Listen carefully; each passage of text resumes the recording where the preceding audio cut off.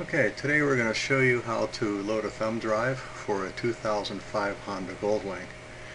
Over here I've plugged in my USB thumb drive on disk E, so first thing we want to do is go over here to the Virtual Music Manager, and we want to clean the disk out. So what we're going to do is first we're going to set the destination drive folder to disk E. So go to my computer, disk E, we're doing OK.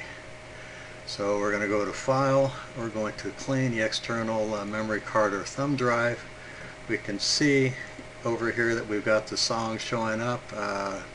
We've got two choices. I don't want to delete, or I've reviewed the list and I agreed to delete it. So what we're going to do here is now we're going to go clean the E drive. Are you really sure you want to clean it? And that says yes, so let's go ahead and clean this guy. So it's cleaning the thumb drive so that we start out with a fresh load on loading the music. It's going to take a little while for this to occur. We just watch these songs get blown away on the E drive. One thing of importance though is if it finds anything on the thumb drive besides music files, and those are executables or DLLs, the software will quit and won't even try to do it. You'll have to clean the thumb drive manually. That's a protection built into it to make sure that you don't accidentally clean out the C drive in your main computer. Okay, so everything has been cleaned. Now we're ready to go over to the computer, and I've got all my songs stored down here in the users folder, and my public music directory path, public music.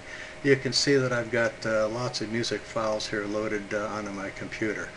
So what we're going to do is use the drag and drop method from the File Explorer on your computer, and we're going to drag them over to the Music Manager. So today what I'm going to do is I want to work with some classical music first. And it looks like I've got 108 songs, and then I want some country western music, so I'm going to drag those over there. And I want some Latin music, I'm going to drag those over there. Let's go over here to the another folder here. I've got some more songs. I'm going to start dragging over America. How about some Bee Gees, Billy Joel, Boss Skaggs. Boy, we're just going to have one heck of a thumb drive on here. Bruce Springsteen, so I just highlight it and I just drag it over here. So currently we've got 298 songs loaded into the input queue. We're not really loading the songs in there, we're just loading the title, so nothing really is being transferred at this point. We're just creating a list of those songs that we want to choose from. Elton John, Elvis, so we're just going to get a little bit of everything. So we've got 520 songs currently on there. Now on the 2005 Honda Goldwing, it only supports 6 CD volumes, so we're going to choose 6 on there, and a maximum of 54 songs. If we try to put 99 on there, the Honda Goldwing radio is going to lock up and unhappy things happen. So we're not going to try to overload it. So we're going to choose 6 volumes. So what we're going to do here is we're going to randomly load the music into CD1. And what happens is it'll just randomly take the songs from the left side and put them over to the right side. So as we can see over here, we've got the classical music, we've got oldies, we've got rock, we've got some alternative music, new age. So we're basically going to have a mix of a whole bunch of things on there. So push the load random. There we go. We've got 54 songs on CD2, CD3, CD4, CD5, CD6. And what it does is when it pulls the songs from the left side and it puts them over on the right side, it does a randomize function in there, so that when you listen to the music, everything's going to come out random. But let's say that you want to randomize it again. So you can scramble the list here as you wish. Or if you wanted to see what's actually on there, you could do a sort by title, or a sort by artist, a sort by album, or a sort by genre.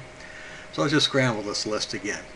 Now we're ready to cut the thumb drive. So we're going to come over here to File, we're going to select Copy to the thumb drive, and we're going to select the 6-disc option button here, which is what the 2005 Goldwing can support, and then we're going to start the copy.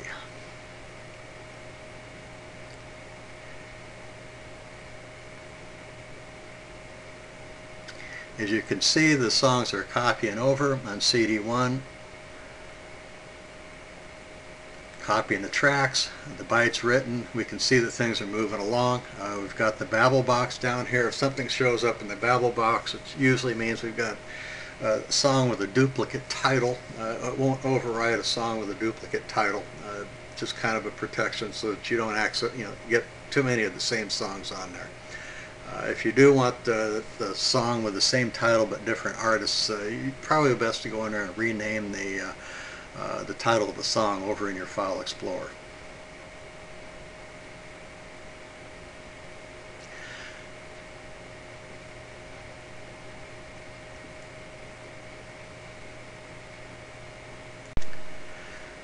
Okay, as you can see, we've completed the copy. We've got one warning message down here.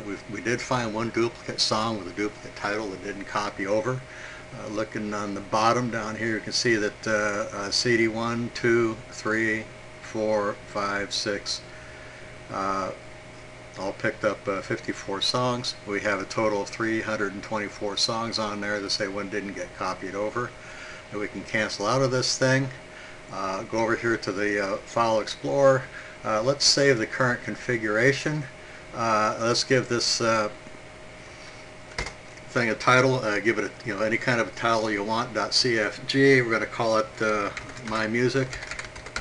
My Music 10. Just create a title. That way we can come back later on, and as we go up here, if we want to clear everything from the list, and later on decide, oh, I'd like to reload the thumb drive because I just want to reload it. So let's go down here. We can restore a previous configuration.